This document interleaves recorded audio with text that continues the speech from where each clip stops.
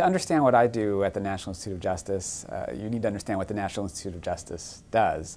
We are the research and development agency within the Justice Department. Our mission is to make America safer by solving real-world crime problems through science and innovation.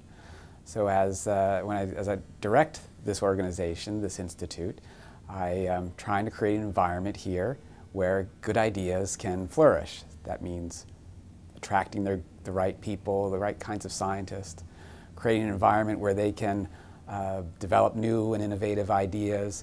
My first response to anyone that's interested in the field of forensic science, that's looking at it from a career standpoint, is to understand that the science, well beyond anything, is the most important part.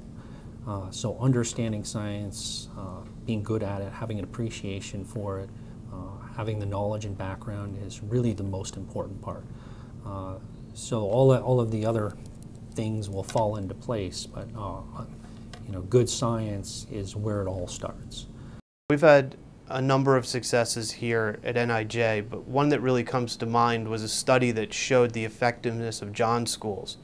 And the primary effectiveness of John schools, which are one-day education programs for sex buyers, was the significant reduction in recidivism rates amongst men who participated in these John schools.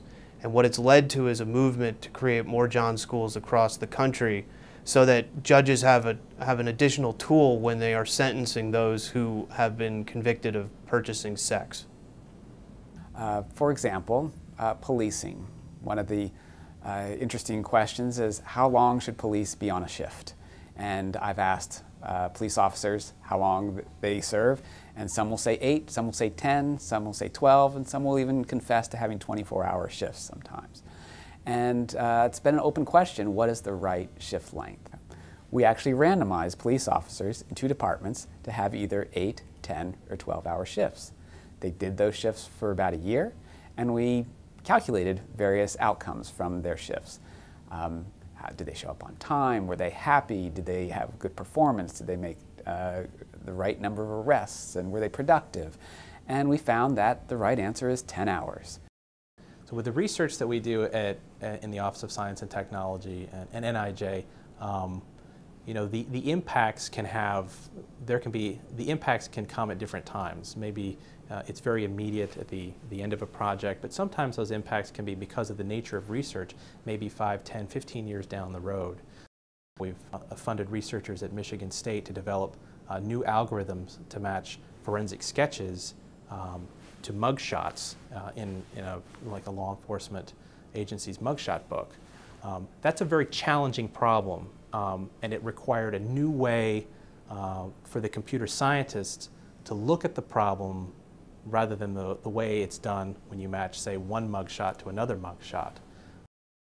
Very soon, we will be able to have the technology to take that mugshot and run it against a criminal mugshot database, and maybe that person is in one of the top hits, and maybe law enforcement can generate a lead, and maybe they can find that person quicker.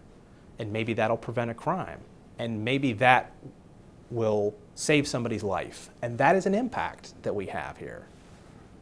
When we go out to the field and we visit law enforcement or we see other members from crime laboratories, there's truly a very high recognition, high value for what the National Institute of Justice provides to the forensic science community.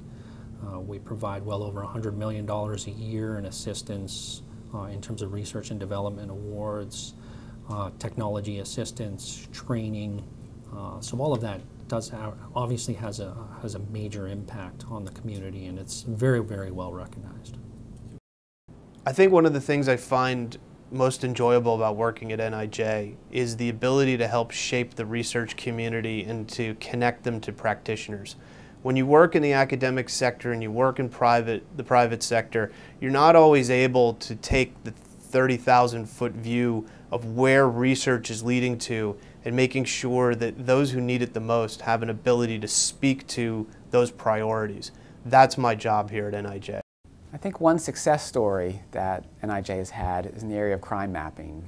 About, say, 15, 20 years ago, crime mapping, the technology, even the idea of it was really in its infancy.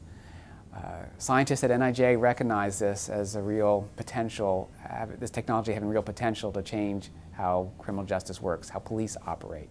So slowly investments started being made to advance new technologies, new methodologies, and once those technologies were in place, to test how do we use these technologies.